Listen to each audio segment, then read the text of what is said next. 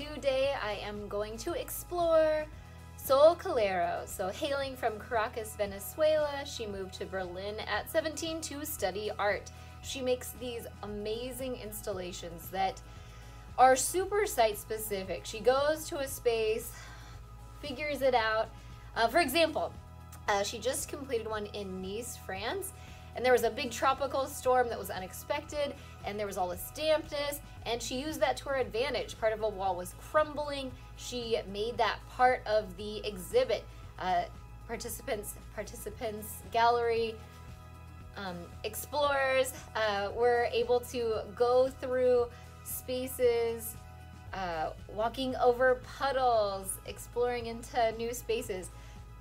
She works a lot with exploring our idea of what Latin American stereotypes mean to Europeans. Sol Calero was born in 1982, and she works in Berlin at this art studio that she runs with her husband also. So it's this cool art space where they explore a lot of different artists, kind of low budget, but super open-minded. She talks about how there's always a big team behind any art installation that we see. She did El Autobus at the Tate Liverpool in 2019, and she built this bus inside the gallery and talks about the difference between what people think Latin America is based on what it really is, and how her hometown of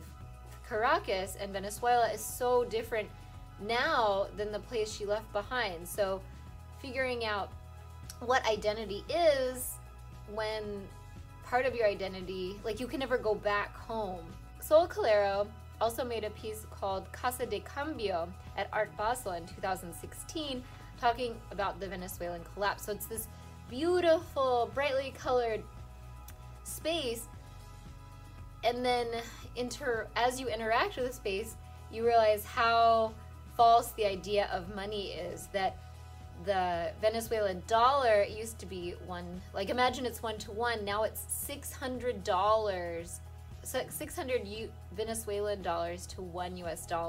So your money becomes totally worthless, just really intense. She explores these concepts in a way that's really playful though, and kind of brings the audience in to look at Latin American art in a new way. She looks at even the idea of what Latin America is. In London, she created this super neat space that was a hair cutting place, and I think it was called Salsa. So she included people in South London into her exhibit.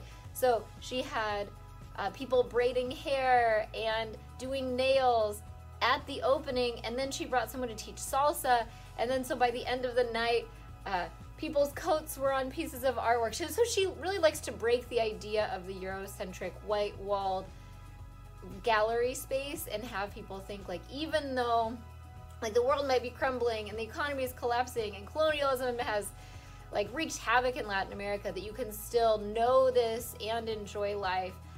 Holding these dichotomies. Just amazing. Sol Calero does incredible work. She worked with, oh my gosh, La Escuela del Sol in 2015 in London. She built this school that you could walk through and experience, and it is based on the work of Joaquin Torres Garcia, who in 1935 in Uruguay flipped the globe, right? Turning the globe upside down, questioning why there's this Eurocentric version of art when Latin America has an incredible artistic history all its own. So she pays homage to Joaquin Torres Garcia and other Latin American artists in her work. She did a cafe in, where was it? Norway? La Cantina de la Turista, and how immigrants recreate what they miss in their culture, in their new country. really amazing work. I hope you can see her work sometime.